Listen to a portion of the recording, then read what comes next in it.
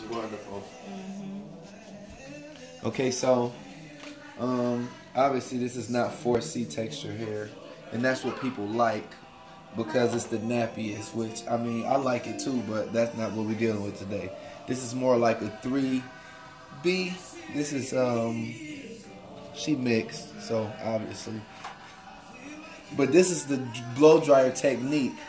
The idea is to part the hair in small sections. The smaller the section, the better your results gonna be. So instead of blow drying that whole section, I just part this into a smaller section, and I put this up.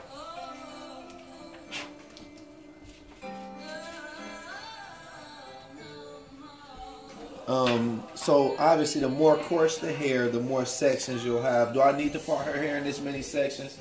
No.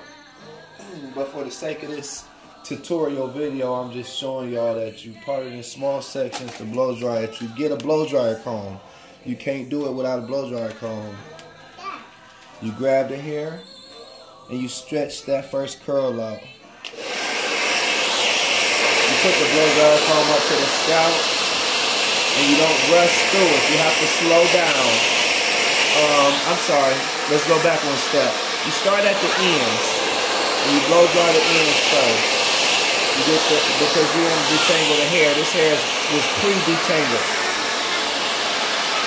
You put the tension on the hair. You put the blow dryer comb into the scalp.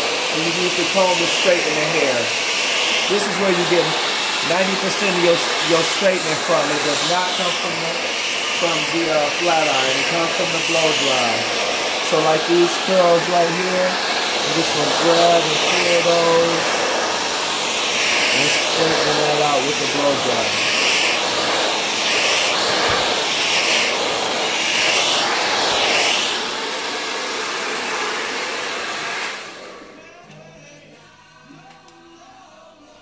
Okay, second section.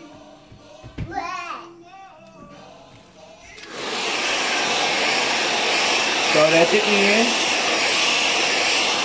And as you see, this hair is color treated, so it's very fragile. So you want to take your time with those ends and get them detangled real gently. And then you get up to that scalp and you put the comb up against that first curl after you stretch it out to straighten that hair.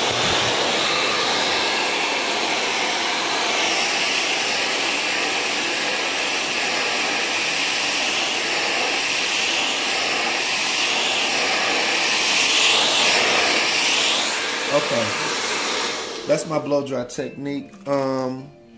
Thank y'all for watching. Like, share, peace, love, stop the hate.